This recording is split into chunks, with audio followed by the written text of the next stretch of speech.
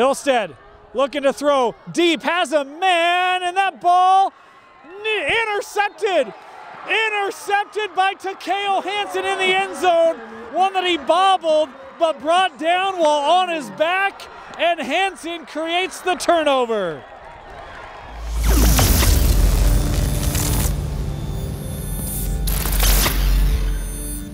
Welcome in Deseret News Rewind. Dusty, Litster, Dane, Stewart, as always, presented by Heidemann Associates, brought to you by the Utah Army National Guard, and outfitted by Black Clover. Yeah, and Dusty, we're twinsies today. Matchy-matchy.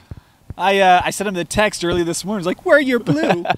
Hey, we're wearing our new outerwear from Black Clover, and if you want to check out the lineup, go to blackcloverusa.com. Full lineup of men's and women's gear. Use the promo code DNR20 for 20% off your first order, or you can swing by the store just off 123rd South in Draper next to the water park. You know, one thing we haven't talked about, too, about hats. If you're a college fan, we know almost all of you are, BYU, Utah, Utah State, all have lines with Black Clover. Go get yourself a Live Lucky hat with your favorite college on it. And again, use DNR20, get 20% off. Go in the store, let them know that we sent you. Yeah. And they'll still take care of you that way too. Yeah. So help us out by helping them out. How about it? Week 8. Well, we're at Riverton. We'll get to why in a little bit later, and you'll know why. But we had a great week. But let's get to a couple of things. Some news came out. Let's get to the opening statement brought to you by Heidemann and Associates. Any law needs whatsoever, setting up a business. If you've got questions about bad investments, anything, Justin Heidemann's there to help you. Yeah, and law offices up and down the Wasatch Front, down in St. George as well. He'll take care of you. Call 801-754-4240 for a free consultation from Heidemann and Associates. Yeah, all of our St. George coverage should really help out that Heidemann Associates office. But let's get to this. Information came out this week, and so we're in week 8. We're in the last regular season month of the season. Awesome. But what came out was information about the state tournaments. Now, for 2A, 3A, not a lot changed as far as home sites and where things will be, Southern Utah. But 4A, 5A, 6A, we saw some interesting news. Yeah, we did. And to me, Dusty, I'm going to start with what's most impactful. Well, actually, let's start classification, right? Yep. Let's go top down, huh? Let's start 6A. Not going to be playing at the U this year. Get it? I was like, whoa, wow, okay. Yeah. The interesting thing is we don't know where that's going to be played yet. And in talking with the association, sites to be determined, is going to stay up north. And likely to be played at a local high school field up here. And just so that you know, they've been working with multiple facilities. They didn't just reach out to the U. They talked with every Division I stadium here, including some other professional stadiums. And at the end of the day, they're having to mitigate this circumstance as well. And there's some other external factors as well that really limited the availability of some of the venues here in the state. And so it goes back to the executive committee. And for 6A, they say, hey, we want to play in the region where our schools are, and so we'll figure out where that's going to be, and we'll certainly let you know as we hear, as that gets determined, and you can always go to uhsaa.org to figure out where that is and when it gets announced. So that's a really impactful change, obviously, for the 6A semis and championships, those to be at neutral fields up here in the northern part of the state. Yeah, so home sites through the quarterfinals, and then semifinals to be determined, but will be up here. Championship as well. Yeah, at a high school game, and the championship game as well at a high school here north.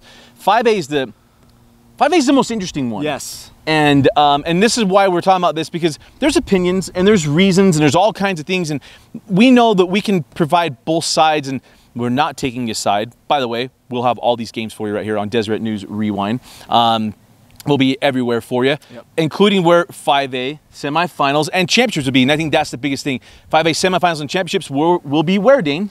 Well, Dusty, look, we both talk about a certain place that we love to go, and there's no better place to go in November than St. George, Utah, and the 5A semis and championships scheduled to be slated at Dixie State University. And so, it was a venue that was willing to have them, and they're going to combine that with another classification. We'll talk about that here in a little bit. But for 5A, going to be hitting the road and heading down south. Now, I know a lot of parents, family, friends are going to be like, I don't want to drive down there. Why are we doing that? It's what they decided to do. And when you look at it, there aren't a lot of other venues available here, so you can do something local like that, or you can try to pack the road. And I have no problem going to St. George in November. I'm kind of excited. Well, I think the interesting part is the semifinals and championship, because I think championship, okay, yeah, I got it. Semifinals is the interesting one, because there's a lot of things to it, because you can do what 6A is doing and what 4A is doing. 4A is going to be home sites in the semifinals. 5A is the only one that is going to go to a off-site neutral site, right? that you're going down south where there's not any 5A schools. You're going to play the semis at Dixie State, drive the kids down there, hotel rooms too, and everything else to go down there to play semifinals and championship game. I think that's the biggest head nodder, scratcher to me, that's the decision when you could play it at a home site or probably a neutral field within the Valley. Yeah, so here's the other side of that coin, right? And when we talk about football playoffs in past years, oftentimes we talk about this the semifinals and what a big deal it is to make it to the U, right? To get that semifinal, go play in the college venue, go feel like you accomplished something, right? That your season had this, ultimate goal that you're just right on the cusp of being able to obtain.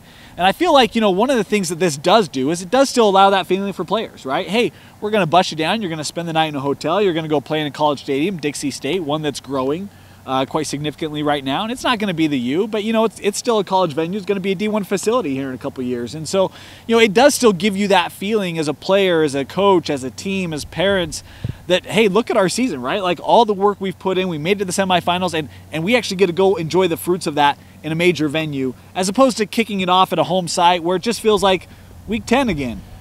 Yeah, just interesting. I just find that part interesting, that the semis are down there. Now, the championship game is there as well, which I get. I get that part. The semifinals is the one where I honestly, I'm not blaming anyone. I just look at it, is that really the best situation? I don't want to go into all the details of why. I think you all can think of them, but it's a tough one for me. Yeah. That's what we're going to do. But just so you know, we'll be there. But that's a tough one, and I think the Activity Association, again, nothing's easy. Yeah. That's what I always go back to. I might not understand. We may not agree, and that's totally fine. By the way, you don't have to agree with someone to get along with them. I love that. I get along. We talk to the Activity Association people a lot. Rob Clough, John Oglesby, all the guys we work with there are terrific, and they're understanding, and they get it. But we can disagree, and that's okay. I disagree with putting it down there. The semifinals. Yeah. I think that's a tough thing to do, and a weird one at that. Well, and I'll throw you one other thing here, and we won't get into this, but folks, we had 10 games this week that got canceled, right, due to COVID. We're not out of this thing. We're still going to have to manage this through the playoffs. Right. Through the playoffs. So for the next several weeks, folks, keep your masks on, stay socially distant. We got our glass here. We're doing our best to be safe. But yeah. We all want to get to that championship game. And the last thing we want to do is have any teams that are unable to play in a playoff scenario. So everyone still do your part. Be conscientious of who you're around. If you know you're going to be around kids on a football team or whatever, please, take extra precautions. Let's get through this thing. We may disagree with where it is and why and whatnot, but the ultimate goal is to have a championship weekend. We're trying to get there, and let's do our part. Let's do our part. That's an interesting one. So let's talk about 4A real quick, because 4A is the other interesting one, because 4A's championship game will be in St. George. Now, Snow Canyon, Pineview, Dixie, makes a lot of sense. Yeah. Get it. Understand. They're in 4A. They're going to be there. Then you also have the Cache Valley schools. They'll be going down there. So home sites for the semifinals, or neutral fields, or it might be home sites, but then championship game down in St. George. So 4A and 5A championship games will be in St. George. 6A, to be determined, neutral field up here. Yeah. I mean, if you're Skyview, who is one of the top teams in all of 4A, then like the a trip to Hawaii, man. I mean, you're going to be like... That is a bowl game. Right? Yeah, that's cool. Yeah. I think it's awesome. Yeah. I get it. That one makes sense. I get it. Now they're playing home sites in the semis. Well, I was going to say, now they're just hoping one of their region rivals doesn't get to the championship, so they get stuck in the Arctic for a championship All game. I know is if they get matched up at semifinals down in St. George, we'll be there too. So we're going to have you take care of there. But just so you know, all those championship games, Deseret News Rewind, we will broadcast all of those games. So the 5A, 6A semifinals, the 4A, 5A, 6A championship game, and depending... just because of logistics, where 4A is, we'll also have the 4A semifinals most likely as well, but that's to be determined for us. Yeah. But we're excited to have it. Now, let's make sure the RPI part, I don't want to go too deep on this, but RPI did make a change this year, Dane. We wanted to make sure we explain that to you, because some of the things I said a couple of weeks ago wasn't 100% accurate. That being that if you're a 5A school playing 6A and how this is all going to work out in the end, 4A, 5A, 6A, Dane, they all get the same points. Yeah, they all have the same weighting. So remember last year, if you came to classification down, you had like one free game, and then that game was actually weighted differently than if you were playing your same classification. That's changed this year. So 4A, 5A, 6A, all grouped with the same weighting for their games. 2A, 3A grouped with, have the same grouping for their two classifications. So really you just have the two different weighting systems, 2A, 3A, 4A, 5A, 6A. I think that makes it a lot cleaner. Yep. I think it takes away a lot of the disincentive, right, to not play a lower classification. And it helps Timpview and Orem. It does. And you have some of those rivalries in place where it's like, we want to play them. And this no longer penalizes you for doing so. I think it's a great move by the association. We talked about the 45-45-10. They also changed how they're dealing with the out-of-state teams a little bit this year. So like Summit Academy, I know a couple weeks ago we said, oh, we think the RPI hasn't been updated, there's an error. No, it was just fine. Summit Academy had lost a game, but their winning percentage was still 1.05 because they had defeated a higher classification team in an out-of-state. And so the way that all worked, they ended up still having a winning percentage above 1, even though they had a loss. I think these are positive changes. I think we've seen positive impact in the RPI this year. Now, I mean, this week, I know we're going to have Region 4 folks that are like, why is Skyridge still number 1? Because they are. I mean, that's the way the math worked, right? And I know they lost to Lone Peak. They'll get a shot this week to try to defend that number 1 ranking against Corner Canyon. We'll talk about that game in multiple videos. But I think it's positive changes, but I think it explains some of what we've seen in the RPI in the first couple of weeks of its release. And it's interesting. We want to make sure we explain that too, because when we got that explained to us, you know what? It's real. And it goes to our relationships that we build. We don't have to agree, but we like each other and we share information, and it's a positive thing. So if you agree with us, awesome. If you don't, just be nice. Yeah. Let's just be cordial and understand that we may agree to disagree, but that's totally fine. All right, Dane, our game of the week, you had this one, Lone Peak and Skyridge. You talked about Skyridge. This was an interesting one and a major statement for Lone Peak. Yeah, it was, Dusty. And, you know, for me, the big question was, you got McKay Hillstead, the sophomore. Could Lone Peak get pressure on him? That was the whole question for me going into this ball game. And the opening drive, the answer to that question was no. How about McKay Hillstead? I mean, he's got a couple of just absolute beautiful 30-yard throws here, dropping right over the defense. You can't play that any better if you're Lone Peak. It ends up being capped off a 4-yard touchdown pass to Jack Hadfield. And we're just 3 minutes into this ballgame. It's 7-0 Skyridge. Lone Peak, you know, the offense, Dusty, trying to establish the run, get things going. They'd have to settle for an early field goal, 7-3. Second drive of the ball game for McKay Hillstead. They have this ball near midfield, and oh no, intercepted that one. You see the pressure getting to Hillstead from the backside. It impacts the throw. Lone Peak able to pick it off, and a couple plays later, it'd be Luke Durfee, 28 yards out to close out the first quarter and give Lone Peak a 10-7 lead. A pair of field goals in the second quarter for Lone Peak makes it 16-7 as that Lone Peak defense continued to get pressure on Hillstead, really shut down that Skyridge attack after that interception. We head to the second half, and Skyridge, Dusty, first drive of the second half for the Falcons, much like the first drive of the first half for the Falcons, is it was Hillstead able to connect with Hadfield, 21 yards out. Skyridge right back in this ball game at 16-14. The Skyridge defense, Dusty, played much better in the second half, did a great job of limiting Lone Peak's effectiveness. How about this? Skyridge with the ball, and they're looking deep to the end zone and to Kale Hansen with a huge interception. What a pick this was in the end zone to keep Skyridge off the board from taking the lead in the third quarter. Fourth quarter, the Lone Peak offense set up with a short field, and Jackson Willits, it's a 14-yard touchdown run, pushing that lead back up to 2 possessions. What answer will Skyridge have? This offense, Dusty, trying to get things going. The turnovers really hurt him. How about McKay Hillstead here? A third down play, and Hillstead using the legs. We talked about his athleticism, but my goodness, a scary moment at Lone Peak. We don't have it on this angle, but there was another angle that we saw at the stadium from behind, and he comes down right on the crown of his head. It was a scary moment. It was the most quiet I've heard that stadium maybe ever. He was fortunate, able to get up, walk off under his own power. We would not see McKay Hillstead the rest of the game. McKay, hope that you're doing okay and that all is well there. Looked like it was okay, but a scary moment there. So then they bring in Keone, and the backup got pressure. This Lone Peak defense just relentless, getting pressure on him, and eventually it'd be a throw from Keone, picked off by Durfee, a big return on the play, and it'd be a short touchdown run for Jackson Willits, able to push this game out to a 16-point advantage for Lone Peak. Keone did a great job after that first drive, kind of felt like his feet got wet, was able to get some things going for Skyridge, had a 28-yard touchdown pass to James Palmer. The 2-point try here to try to keep it a one-possession, or make it a one-possession game. Lone Peak was ready for it. The defense shut him out. It's 30-20. A garbage time touchdown for Lone Peak makes it 37-20 your final score. That Lone Peak defense, Dusty, we talked about how good it was. They showed it last week against Corner Canyon. They put all sorts of pressure. Really, outside of those 2 drives to start the game and the second half, they had pressure in the backfield all night long. I think they had like 8 sacks as a unit. I lost track. I think that John Henry Daly had 4 of them himself. If that's true, he's got 15.5 sacks on the year through 8 weeks. He's been a terror. But Gunnarsson, you think of Durfee, Oborn, Durfee, all those guys, they just create havoc. Coach Brockbay said, well, we like to hit the quarterback, hit him hard and hit him often.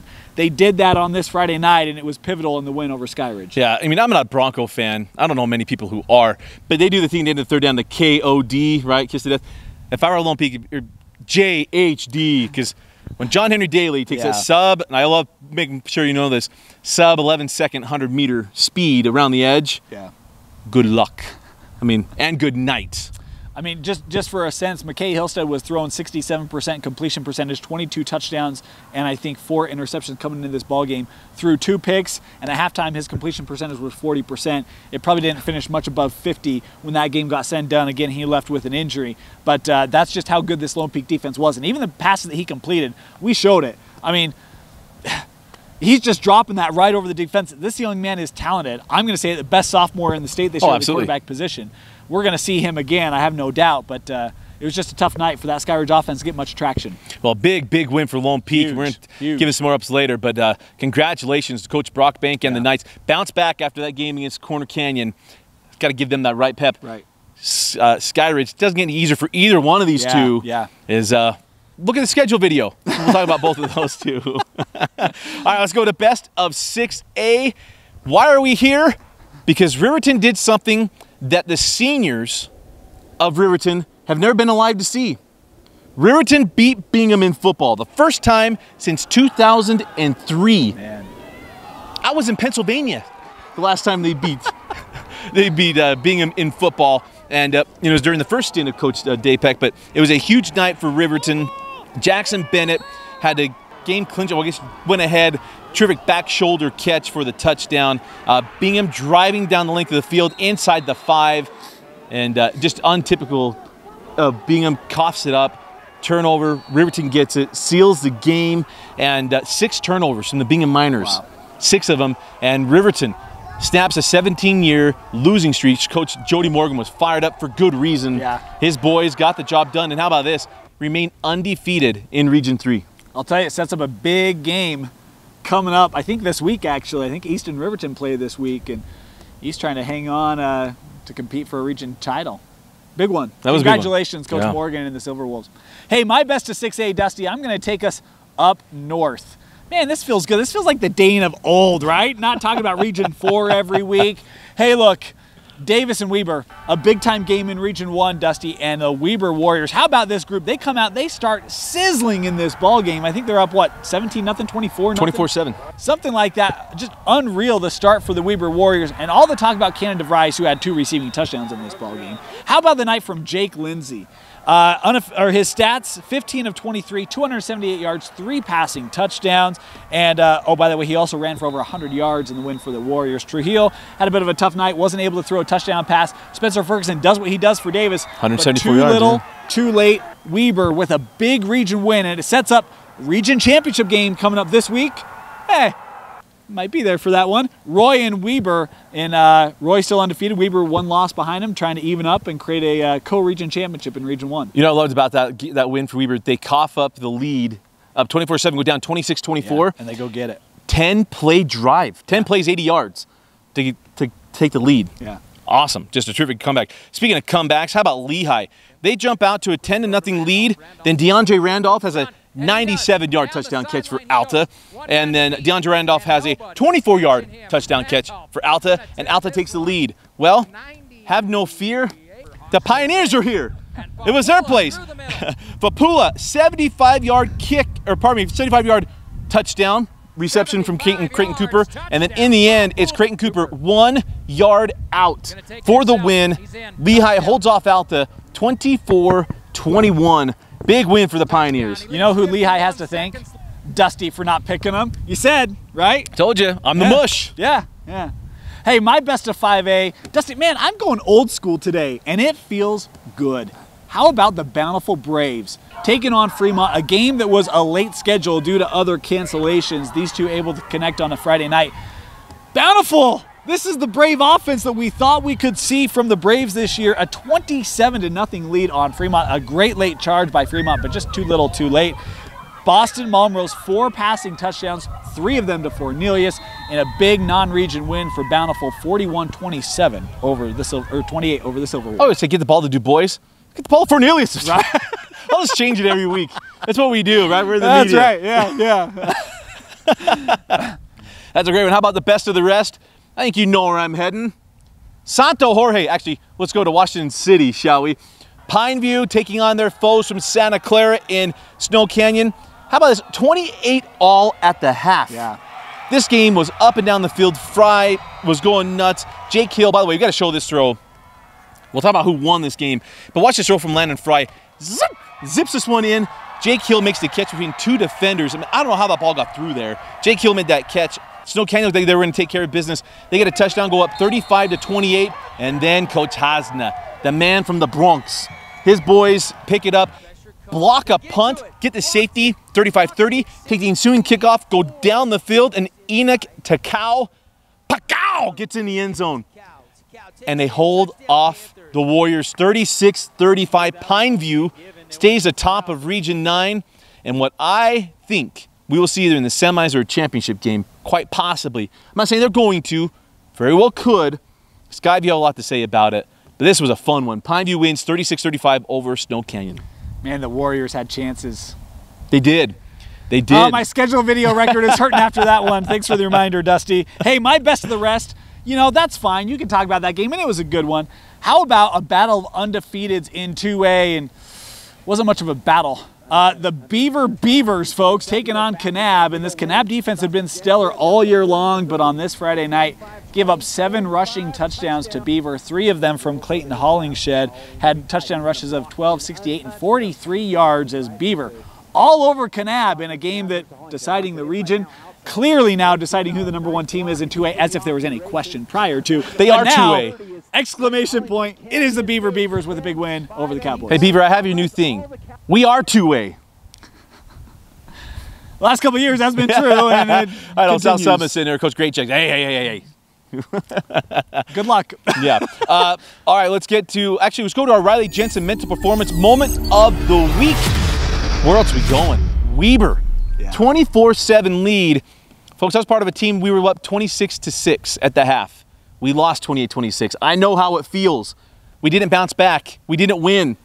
But Weber did. Davis comes back, takes the lead 26-24, and we talked about this, a 10-play, 80-yard drive. Jake Lindsay caps it off, and Weber, that takes a lot of mental fortitude to get this done. Well, and especially, remember, this is a Weber team, and sorry, Warriors, you might want to plug your ears, that lost to Layton a couple weeks ago. Right. I mean, that was as shocking as they come. What a bounce back, what a response from a team that still sees, hey, we can still go play for a region championship. And it's not going to be easy, but they did a great job bouncing back on this Friday night. Congratulations to Jake Lindsay and the Warriors.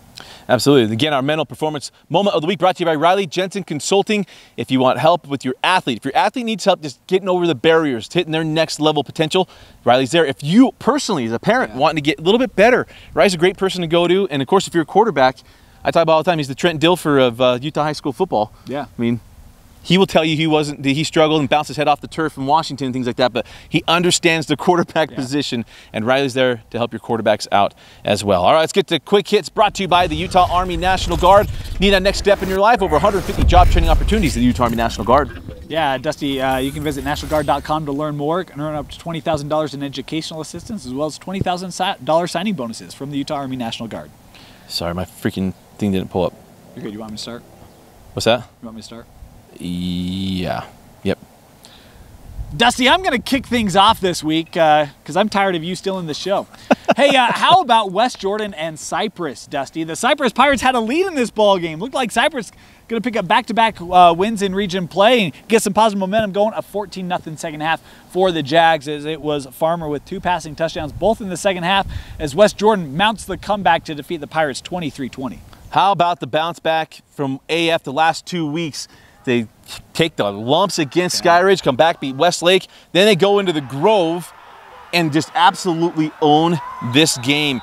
American Fork wins this one 41-20. Maddox Madsen back to his old ways. Maddox throwing touchdown passes to Fisher Ingersoll, Trey Roberts, and we got to mention this though.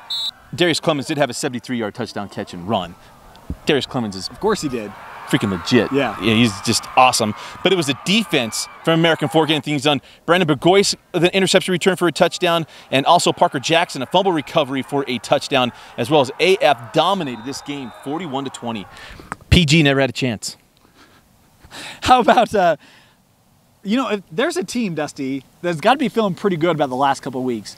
That's the Hunter Wolverines. Remember, they fought close with Kearns last week. Well, they had an impressive win on Friday night. Now, they played Taylorsville, but Nathan Swasty, 4 receiving touchdowns for Swasty in the win. 2 pick sixes for that Hunter defense. They were all over the Warriors. Hey, you know what team you talked about in the preseason that you said would be good, and they've turned out to be pretty good? The Bonneville Lakers! Do my best, Dane. Bonneville goes into Farmington, gets a 26-15 win. Cord Shaw rushed for 2 touchdowns. Cameron Best. Okay, we got to show his best throw of the night. He goes Ty Detmer versus Miami. Takes one right in the freaking chops as he delivered a gorgeous ball. Oh, my heavens. I saw that throw, and I told Vince and I were in the studio. I was like, oh, my goodness. Best is yet to come for this young man as the Lakers get the 26-15 win against Farmington in complete control of Region 5. Region Championship. They play Box Elder this week. It'll be a good one. Hey, how about East and Harriman, Dusty, and what's been a gritty, physical rivalry for years? East coming off that loss. Harriman had a big week the week before. But tonight it was the East Leopards, Kafusi, Sula, and Amone, all with rushing touchdowns, 22-10 East over the Mustangs. Just because you fall behind early doesn't mean you can't come back. We know that from this year, right? How about Richfield? Fell behind 13-0, and then Richfield rattled off 34 points to win 34-20 over San Juan. Mrs. Nielsen, you need to whip these guys into shape. I mean, you can't give up leads like that. But Casey Giddings got a touchdown pass, rushed for 3 more, including a 45-yard interception return for a touchdown. That's a full night's work for the Richfield Wildcats. So again, the Wildcats get a 34-20 win against San Juan. You want comebacks? I love comebacks. I got a comeback for you. How about the night for Box Elder? Dusty, I mean, they're playing Woods Cross. The Cats have a lead late. And my goodness, I mean, if they're... I was going to say something. They're up 17-6. If there's a way that you could lose a game in a fourth quarter, Woods Cross has experienced it this year. Yeah. I mean, that's just how the year has gone for Coach Gladwell and the Cats. Buchanan had 2 passing touchdowns and a receiving touchdown if the box score is correct, but the game-winning touchdown pass to Carson Arnold, 2:13 left to go, as Box Elder comes from behind to remain perfect in region play, 20-17 over Woods Cross. You know, in a game that actually helped me in another video gain some games on Dane, Juan Diego jumped out to a 21-7 lead.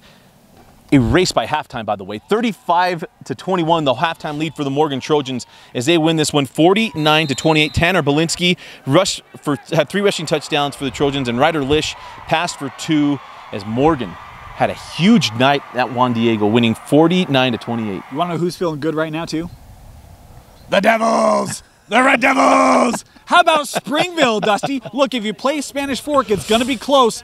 Except for this Friday night. Oh, my heavens. My goodness, where's this Springville been all year? It was Seth Rigtrip with 18 carries, 116 yards, 5 rushing touchdowns. Meanwhile, Delamas had a rushing and passing touchdown in the win for Springville as they were all over the Dons.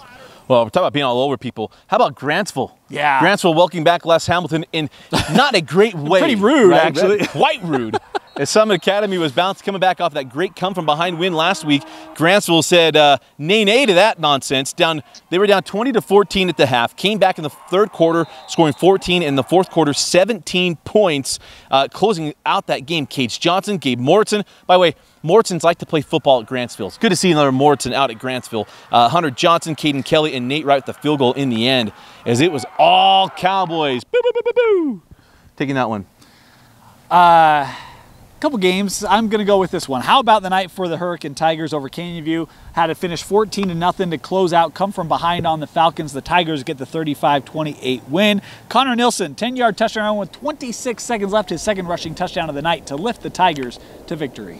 Hey, Brett Beebe likes to catch touchdown passes, and he did it again this week. An 83-yard, actually it was a fumble recovery for a touchdown. He also had a 1-yard run and an 84-yard touchdown reception as the Milfordmen, or Tigers as some people might know them, get the nice win against Millard. Meanwhile, Barnes had a touchdown reception in that game too, younger brother of Bryson. Congratulations. Hey, how about North Sanpete? playing American leadership. But the real story in this ball game, Bulls had 2 rushing touchdowns, 2 passing touchdowns. But according to Twitter, which we all know is truth, left the game with an injury. Landon, hope that you're doing okay. Hope to see you back. Hope it's nothing serious. That's going to be the question for North Sanpete this week, but they did get the win on Friday night. You want to know the high-scoring game of the night? Go for it. Parowan and North Sevier. Yeah. 48-41. I'll tell you the side here in just a minute. Powered by the arm and legs, the quarterback Hutch Miller. Parowan defeated North Sevier in a barn burner. Miller accounted for 6 touchdowns in the win, 4 through the air, 2 on the ground. His final 5-yard run with just over 7 minutes to go was proved to be the game winner as Parowan. Man, they've gone up and down a little bit this year, but the Rams get the win over North Sevier, 48-41. Ryan McDonald, whomever wrote that, want to give you credit. I wanted to read. That was really good. I thought if anything else I would say was not encapsulated as well as that little paragraph. That's why they're writers, right? I suppose. That's what they do. Hey, how about an old school rivalry, Dusty? Up north, Skyview and Logan. Look, the Grizzlies played this game for 3 quarters really close. The third quarter, things weren't really in the favor of the old maroon and gold. It was a 28-0 third quarter for Skyview. Carlson had 2 rushing touchdowns, 2 passing touchdowns, both of them to Titus Saxton, as Skyview 42-11 over Logan. That third quarter really undid the Grizzlies. Yeah, let's stay up north, shall we? Because we got 2 teams that are going to really factor into that 4A playoff. How about Ridgeline? Yeah. Ridgeline showed up big. Evan Webb, I'm wondering if he's a Cam Webb descendant. Gotta be, right? It's Cache Valley. Caden Cox led the Riverhawks 4 passing touchdowns on the night. 3 went to Evan Webb. Kind of looking like a Zimmerman to Webb connection from Mountain Crest past right there. But big win for the Riverhawks, 35-28 over Green Canyon. Got a late touchdown there from the Wolves. Yeah. Dusty, I'm going to go with the game in Region 8, Salem Hills and Provo. It was a Thursday night game, and this game was closer than I thought it would be. Gritty fight from the Provo Bulldogs in this one. Elmer just too much, 333 yards passing with 3 touchdowns.